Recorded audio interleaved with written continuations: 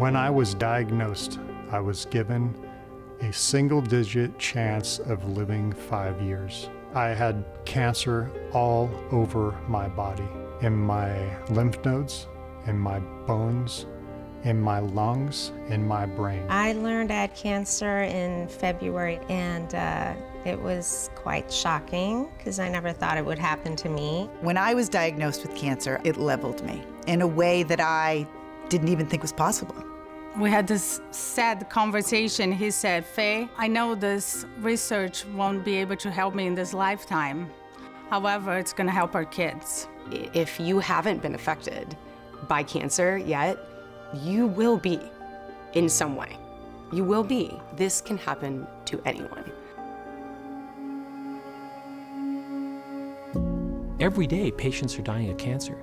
And I can tell you without a doubt that there are therapies that exist today that didn't exist a year ago or 2 years ago that are benefiting patients right now. So just imagine where we're going to be a year from now, 2 years from now, 5 years from now. But we need to get there fast. I want the things that are going to happen 5 years from now to happen tomorrow. San Diego is very unique in the United States and in the world in having a number of world-renowned research centers with different expertise, all within a small, focused area. Making drugs for cancer isn't simple. It's a pretty complicated puzzle you have to put together. There's no single person, no single lab, or even one single center that's able to do it on their own.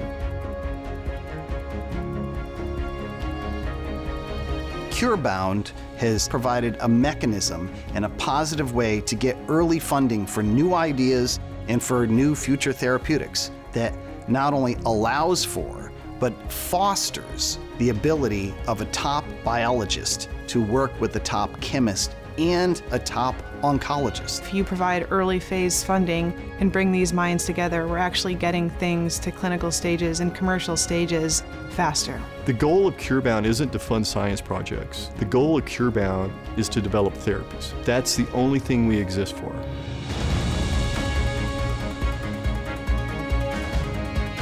What a lot of people have long seen in San Diego is that the scientific work being done here is really the work that's leading to the breakthroughs that is then building those products, building those companies. We have about the same amount of companies, almost 900 companies located in the science sector. So there is this natural, really tight-knit geography. You can walk between agencies or take your bicycle between agencies. You do it. You don't wait for meeting in a convention next year. 1,000 companies, most of them are small, scrappy outfits trying to solve hard science problems. And they do it because they can come to San Diego and they know that they'll have the scientists and the resources and the talent to do that. As much as we have made major advances in the way that many different types of cancer are treated today, we still have to have early research that is finding the future therapeutics that are going to put the other half of cancers on their heels and permanently into remission and gone. This can really be the catalyst to what could be really the beginning of the end for cancer.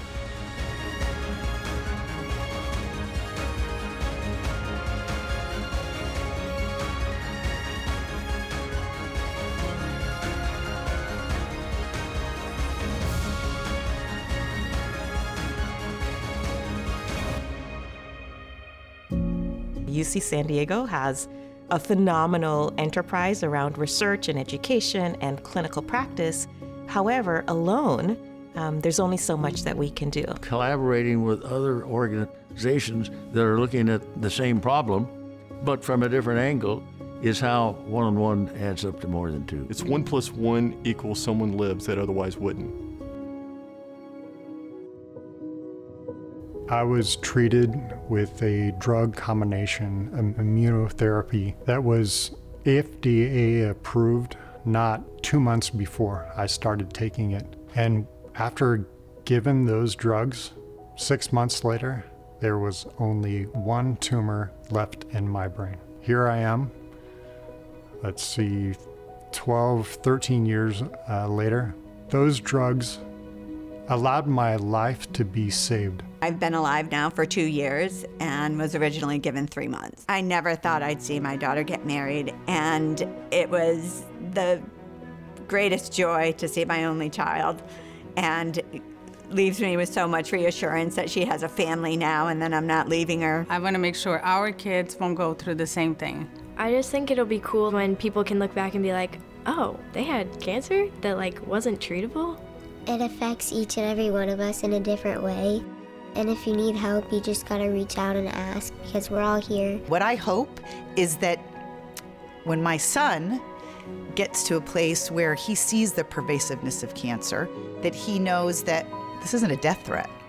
It's curable. My hope for the future is that I will 100% beat this thing and get to see my daughters grow and see my grandchildren, and that'll choke me up. I'm looking forward to my daughter's first homecoming dance. I'm gonna be able to be there to see that. And I don't want to just spend the rest of my life waiting to die from cancer. I'll speak until the day I die. I have a child with cancer, and I'm not going down without a fight. You know, I don't want my daughter to give up, and I'm not going to give up.